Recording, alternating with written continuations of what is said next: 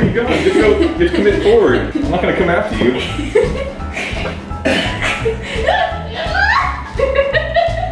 Come on. I'm not gonna let go. There's a lot of pressure in my hand. Oh. First one I've done in a very long I did. time. Jeez. Hey, that's not bad. All right, I will not be working on handstands ever again.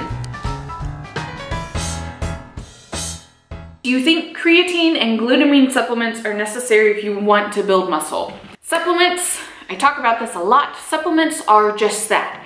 They are here to supplement a consistent exercise and nutritional approach. Are they necessary? No. No supplements are necessary for progress. I cannot encourage that enough. There are so many companies that'll say they found the secret to muscle building or fat loss, or you have to have this product to do this or to reach this goal. They're not. They can help enhance progress when done consistently, but with a good workout and nutritional approach. They can help optimize results, but it might be the difference of like 1 or 2% in your physique. So they're not necessary. They can help, but not necessary. How many days without exercising should one take at minimum? Like with most fitness questions, it's very subjective, just depending on your experience, depending on what your body is used to. I usually recommend at minimum 1 day, and that's if you have been working out and lifting for years and your body is well adapted to a high volume exercise schedule. At minimum, a day. I went through a time where I wasn't resting ever and my body was beat up. Do not push through every single day of every single week, because our body and our muscles grow and recover in our rest days and in our rest periods. So sleep and rest days are crucial to progress, and not only that, but healthy hormone function. If you're constantly beating your body up, breaking down those muscle fibers, and putting your body under all of these external stressors, body actually, our stress levels, woo, the sun is bright, it's beautiful. Our body will actually release stress hormones as a response to all of the activity. You can store fat or stall with your progress. So at very minimum, 1 day of rest.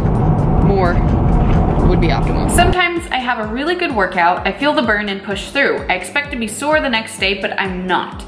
Am I doing something wrong or right? This is a great question. I have this question a lot by new clients, and something that I used to struggle with. I would go through workouts and I'd be like, yeah, I'm like sweating, and I would feel awesome, and like I got a really good workout and I pushed really hard. Man, I'm gonna be so sore, this is gonna be awesome. And then I wake up the next day expecting for that soreness, like validation that my workout was good, and there's nothing. And I don't feel extremely fatigued, I don't feel sore, and I had no idea what was going on. So then I would push harder, and I would think that because I wasn't sore, I wasn't having a good workout, and that is definitely not the case. I can't recall who it was, but they put it in really good terms. If you think about somebody that works manual labor, so say somebody that works in construction, whenever they started the job, they started out and probably the first week or two, they were really sore after, because it's a very intense job. There's a lot of heavy lifting, there's a lot of moving around. So think about how sore they probably were. Do you think that they're still sore every single day after going to work? Probably not. This is because this is the same way that our body responds to lifting. It's because our body adapts, our muscles adapt. So they get used to doing the same movement. So if you're doing a lot of squatting or leg pressing or shoulder pressing, in the beginning, it's going to be a shock for your body, because those muscles aren't used to pushing that load, or they're not used to working in that way. So that's why we're insanely sore when we first get started or after taking a long break. Our body gets used to what we consistently do. Our muscles get used to that. We're not sore because it's something that you're consistent with. But it doesn't mean that it's a bad workout, and it doesn't mean that you're not growing. The biggest indication of growth and progress is just more volume over time. So are you increasing in those numbers? Are those burpees feeling better? Are they feeling easier? Are you getting faster? Are you able to run for a longer period of time? Are you able to climb better? So that's the indication of progress and growth. If you're physically changing, if you're feeling better, if you're getting better and stronger in your workouts, that should weigh more than whether you're sore or not. And there's an article on Muscle for Life, I'm gonna link it below, how to reduce muscle soreness. But they have a really good little section on actual soreness. I'm gonna read some of this to you guys. Workouts that create large amounts of muscle soreness won't necessarily result in muscle growth, and workouts that cause little to no soreness can result in significant muscle growth. For instance, if you do an hour of downhill running, your legs are going to be very sore the next day, but downhill running is definitely not going to build big, strong legs. Because of generally poor correlations between DOMS, delayed onset muscle soreness, and other indicators, we conclude that DOMS is a poor reflector of eccentric exercise-induced muscle damage and inflammation, and changes in indirect markers of muscle damage and inflammation are not necessarily accompanied with DOMS. In other words, damaged muscles won't necessarily hurt, and muscles that hurt aren't necessarily damaged. So basically this is saying just because you're sore and just because it's painful, it doesn't always equate to growth and change. You can do exercises effectively, or you can do exercises until you feel the burn. Do this and feel the burn, but it's not gonna mean that my shoulders are going to grow. Progressive overload is where that growth happens. So I hope that answers the question. I'm gonna link that article below. I highly recommend any of you guys that are watching this right now, go read it and leave your thoughts in the comments below. You wanna see Matt get awkward real fast? What are the do's and don'ts of training while on your period? Why are you filming me? Why am I in this? So there's really no right or wrong way to go about training while on your period. It really just boils down to what you feel up to and how your body responds best. So typically whenever I'm going through that time of the month, I'm super fatigued, everything aches, tired in all senses. The last thing I want to do is go to the gym. Now sometimes I feel better after I go to the gym, but sometimes pushing through is worse for my body and my mentality. So you really just have to take it 1 week or 1 month at a time and see what you're up to. It is recommended that you get more sleep and more rest during this time because your body is going through a lot of hormonal changes. So sleep and recovery is very, very important when you're on your period. Staying hydrated, you're gonna feel bloated, it's gonna help with that. But as far as do's and don'ts, there aren't really any necessary do's and don'ts that I know of. I'm gonna leave a link below for an article that talks about training around your period and knowing your cycle a little bit better and how to work best alongside your body rather than trying to work against it during that time of the month. I would just recommend listening to your body, and that's gonna take some trial and error. So if you find that training through that time of the month is just a nightmare for you, maybe take it as your rest week and do light cardio or get out. Take that time as a way to try new things, but not anything that's too strenuous.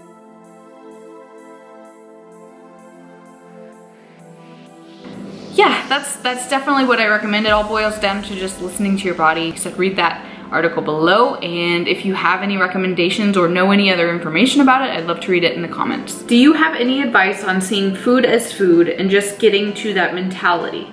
How do you stay body positive when you're bloated or gaining weight? I will tell you guys that this is not a linear journey. So since I've started working on my self-confidence, body positivity, relationship with food, there are really good days and there are really, really bad days still.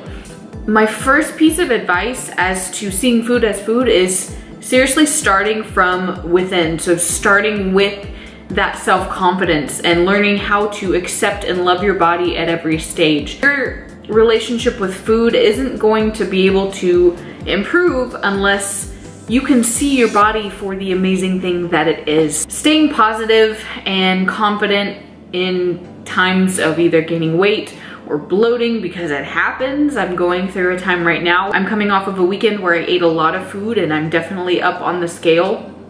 And it previously would have sent me over the edge. I would have been super depressed. I would have hated how I looked in the mirror. I probably would have punished myself with extra cardio or really, really hard workouts, but being able to just accept it and move on is one of the best things that you can do for both your confidence and this journey as a whole. What I would recommend if you're going through a time of being bloated, or if you are gaining weight and it's for reasons that are somewhat out of your control.